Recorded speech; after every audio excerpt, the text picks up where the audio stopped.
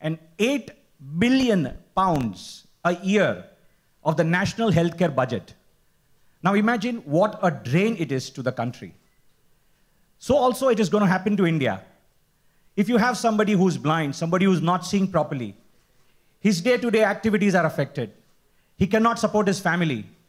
As we proceed, you will realize what all things diabetes can do.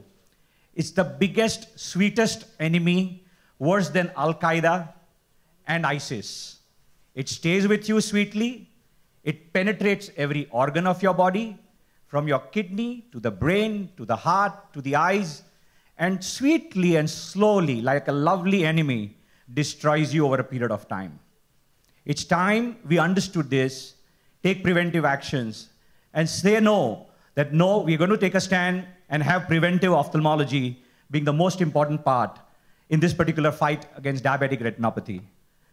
Let me call upon my colleague, Dr. Karishma Muscati, who's taken the first initiative last year to screen as many patients in this country as possible so that they do not go blind. Because the only answer to this, a stitch in time saves 9. If we take care, we go early to the doctor, we will be able to save the eyes. I call upon Dr. Karishma Muscati, who has been the past president of the All India Ophthalmic Society and a very renowned surgeon across Bombay. Kurish.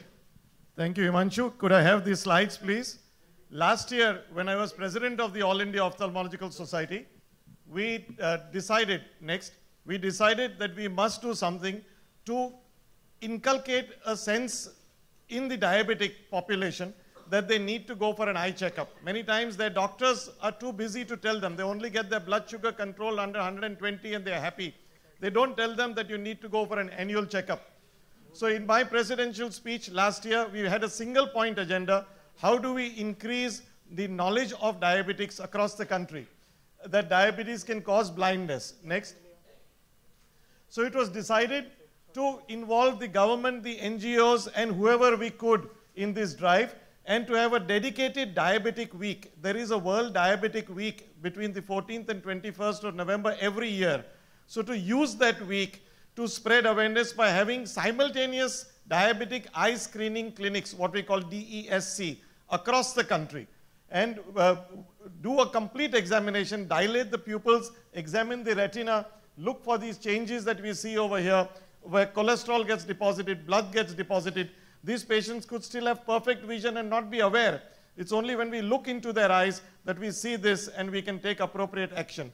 So we did this next.